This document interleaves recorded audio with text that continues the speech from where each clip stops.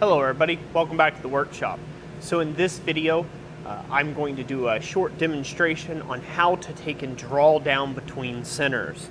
So to draw down between centers, I'm going to go ahead and clarify what that means. That means you have two center points or 2 points of reference that you're going to take and draw down in between. Now this is a little different of an operation clearly than just drawing something out on the end of the bar. But nonetheless, this can be a very handy and challenging exercise for you. So I really hope that you give it a shot in your own shop after watching this video and just, test your skills. Now, there's a lot of different ways of taking and doing this. There's a lot of tools to help you with this process. You'll see me use the guillotine tool. It's a great way of initially creating set downs. In order to isolate that material to keep a nice clean shoulder on the parts that we don't want to have forged versus the others. But you can also do this right at the edge of your anvil to great effect just by simply hovering to the edge and good hammer control. Now I like to do a little bit of a method called walking on, or basically walking up to the shoulder. So I start maybe in the middle. I'll start into the shoulders just a little bit behind my mark, and then I will slowly creep that hammer as I'm hammering, and I'm watching the cause and effect of my hammer blows all the way up into the shoulder. That's one way of doing it. Again, I call that walking on. So I kind of walk on to that shoulder a little bit. So I have a piece in here that's 8 inches long, 1 inch wide, and 1/4 inch thick for you across the pond. That is 200 mil long, 25 mil wide, and roughly 1/4 inch or 6 mil thick. So I've got this whole piece in here. I've got one piece in here heating up already. And then I'm going to just kind of show you a bit of my stance a little bit, and then we'll go into a lot tighter shot, and it'll just be work from there. And, and then that's where we'll end the video. I'll just end with my drawing out shots there. But try this out, give it a shot. It's a great forging exercise, and I hope this will help increase your hammer accuracy and control in the projects that you do out there in your own forge.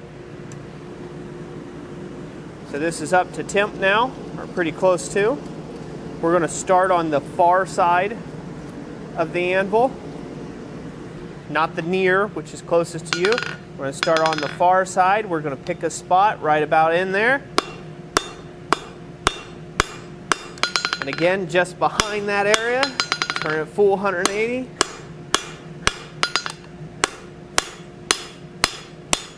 And then we're going to come to the near side. You don't want to start right on that with like half on, half off blows. You want to walk onto it. And we have to keep it up at a slight angle, so this way we're not bending this thing right round. Straighten that up, and then hopefully you guys can see what I'm talking about. During this process, you want to keep everything straight, neat, and tidy.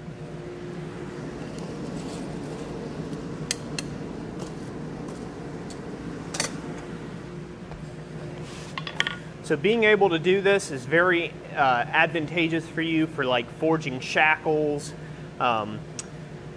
shackles where they've got meat on the end or a good amount of thickness of steel, but they wrap around and then you put a bolt through them. Those type of things. I call them clevises.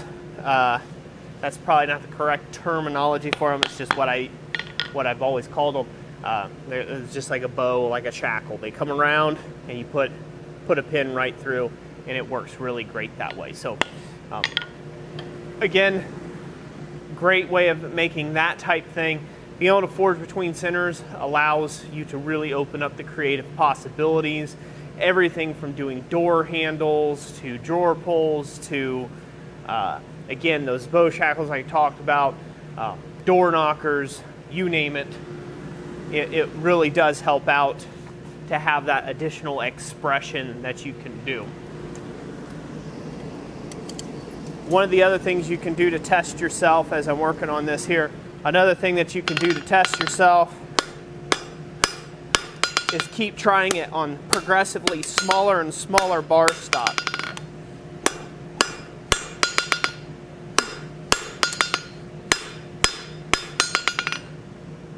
So we're gonna center that up a little bit. It was getting a little off track.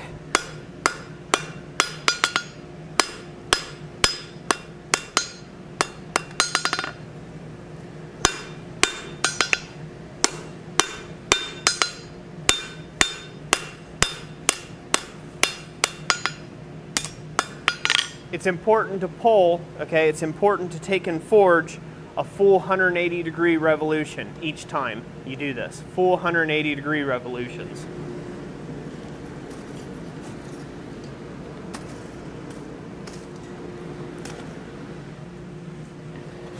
If you don't do that, what ends up happening is that the work that is supported on the anvil, there's a greater surface area of contact, so there's less movement, versus the force on your hammer is a smaller area of contact, so it's a smaller force of contact, so it's going to stretch that material quicker. It's more concentrated, I should say. And so it's going to stretch the top material quicker than the bottom material moves. So what that ends up with is you end up getting where your shoulders start drifting to where you have a small shoulder on this side and a long shoulder on the side that you've been hammering with your regular hand hammer. Also, during this process, you may want to take and flip end for end the piece to be able to not get too long of a taper going this way, to be able to work your near side better.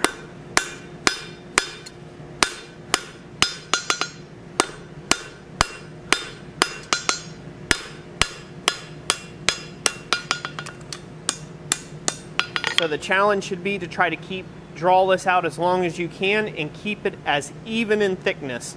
So this end should be exactly the same thickness as this end, and it should be the original parent bar thickness across the top.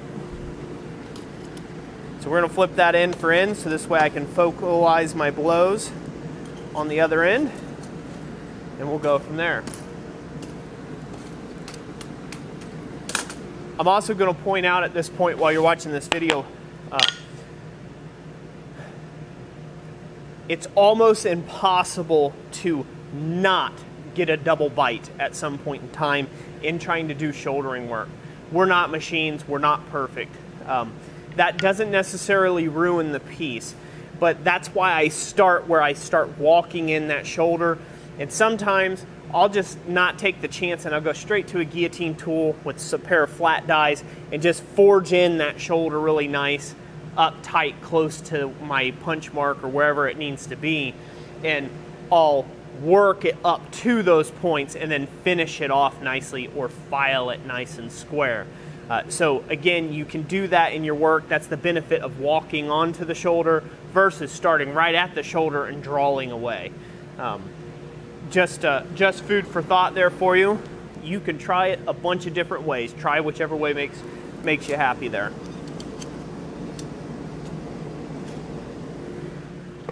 So now we'll make that the far side of the anvil.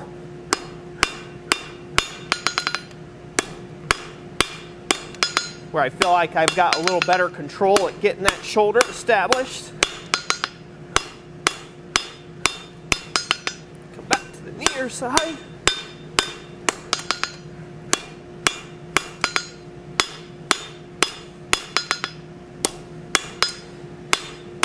Now, one of the other things I try to do is I try to aim to get this stretched out about the length of my anvil.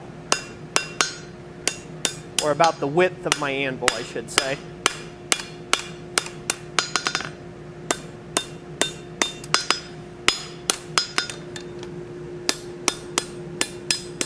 So there you have it. So that's drawing down between shoulders. I'm going to go ahead and just continue doing this in the next clip. Let the video play out that way. We're just going to continue to draw this out a bit until it fits right over the anvil top here. And then this will be part of a drawer pull later on that I plan on installing inside my house. But without further ado, if you like this content, remember to leave a like by the end of the video here. Share it around with friends. if you want to take and challenge them to do something fun in the forge this weekend. And if you like to support the content that we like to do around here, doing more videos like this, please check out our website over at blacksmithpdfs.com and consider purchasing a power hammer plan there and or a digital download around business like an ebook. So that's it for today. Hope you all enjoyed. God bless you, and we'll catch you on the next one. Thanks for watching.